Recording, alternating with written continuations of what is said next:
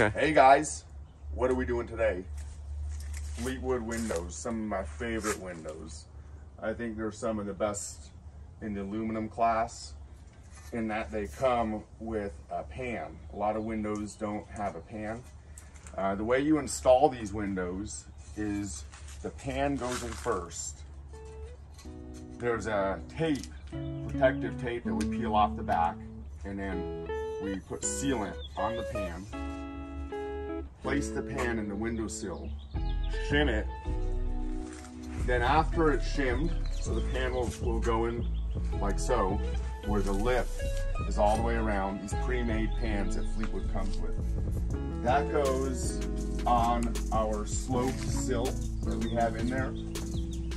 And then the window will sit on this pan, but we'll level this pan first with shims, get it perfect, and then place the window on. We usually dry fit the window first, and then we'll remove the window, place caulking all the way around it. And today we're using this Quad Max. We like what we've heard about the Quad Max, and we've already done the zip tape. After we did the stretch tape, we put the zip tape on the sides and then put our piece on the top. That way when we set the window in, there's a nice seal all the way around. If you look over here at this window that's already installed, you'll see that the pan is down below. The pan is equal to the flange, but we placed some shim in between the pan and the flange. That way, if any water were to get in there on the pan, it would drip down. So there's no sealant that goes on the bottom of this flange. And the screws that we use are a stainless screw. It's a self-tapping screw, so that'll go right through the aluminum flange, about 2 1/4. Flat head, so we try to keep it flat.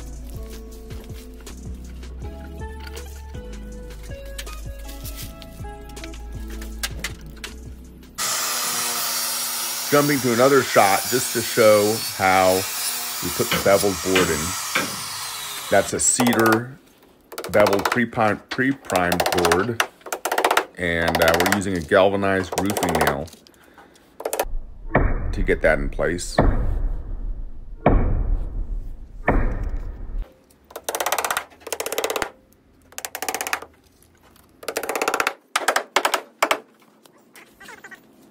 So Matt and Pete are preparing the windowsill with this stretch zip tape. Some real amazing stuff. Nice thing about this stretch zip tape is the zero cuts on the inside corners of the sill pan. Another thing that we found is it is much easier in installing this very, very sticky product to remove the paper a little at a time and then stick it down, kind of like you do with a sticker. And also, as we're doing that, we're keeping our clearance about 1/2 inch. In this case, this wall is only a 2x4 wall, and we like a good amount of the tape to be in the sill itself. So we're about 1/2 inch in, and our method allows us to keep in line with that pretty well. I have seen on some videos they try cutting it and then holding it up in a U shape, and I did try that on a few windows and was semi-successful in it, especially the smaller windows. But larger windows like this one, we just have to go at it a little at a time. Now, one of the crowning aspects of this zip tape, stretch tape system is what Matt's about to do right here. Zero incision, zero cut, pull that over and adhere it straight down to the zip sheathing, and it stretches right over and all of it sticks down. Now Matt is getting the remainder of the paper off, and then we're going to roll the tape. And one thing you might notice is that there isn't zip tape in the seams below. On this particular window, we're doing this for display. There will be zip tape, and all the seams below, as you'll see in the next seam, will be zip taped.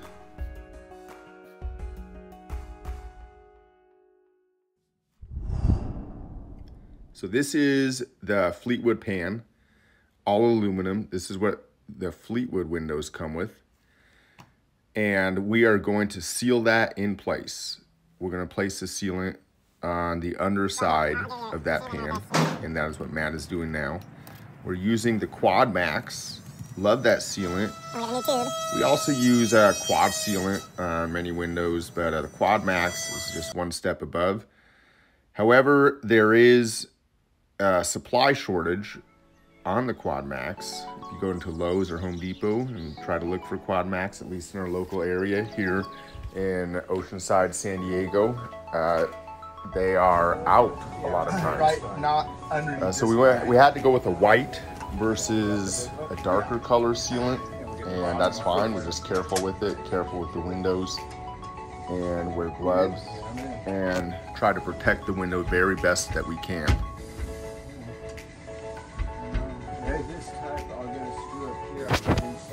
Yeah.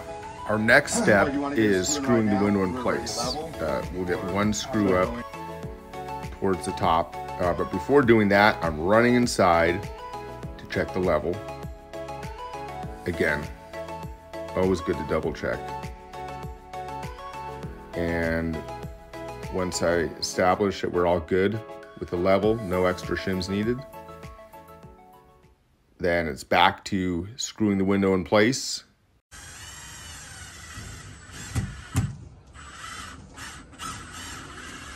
Okay. A little more? Yeah. What do you think?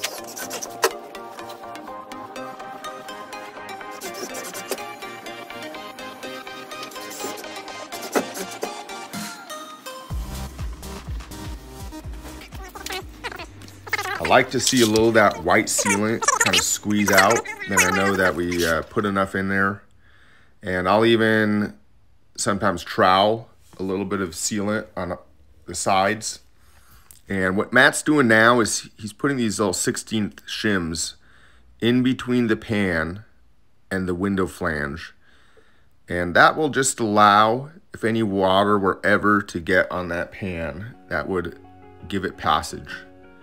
And then it can go down our zip sheathing and find its way down through the weep screed or through the rain screen, depending if we're doing stucco or siding. That's smooth. And what we got next is these large windows, very heavy. I rented this beam lift, and our plan is to put the window on that, raise it up to there, and then set it in. This is a different window I'm showing here, as we're using a beam lift to get this window in place.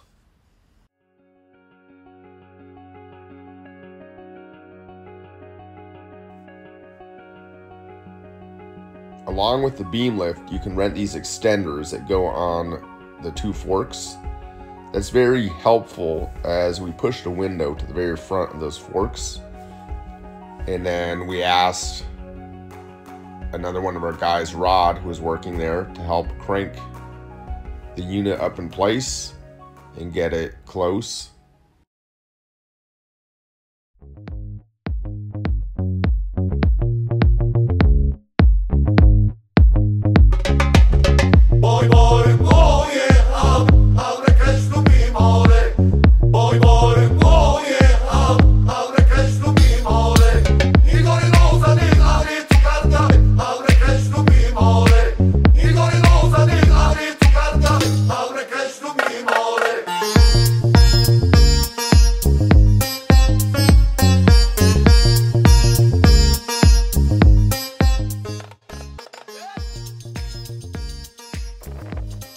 Now for the final detail of finishing the waterproofing of these windows is getting the zip tape on the sides of the flange. So I start with the two sides using a 3.5-inch zip tape.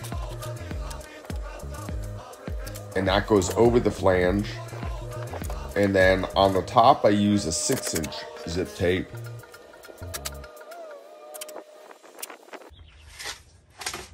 It makes it much easier to measure the window and then cut the piece on the ground to length, and then only bring up the piece that you need. I take a little bit of the paper off the back, just so I have a little bit of sticky stuff to start with. Connecting that, and then I peel as I go. And I keep it real nice and even up there. Trying to make my lines as clean as possible. But the peel as you go method has proven to be a better method for us in installing the zip tape, rather than peeling off all the paper and then trying to put up one big sticky piece.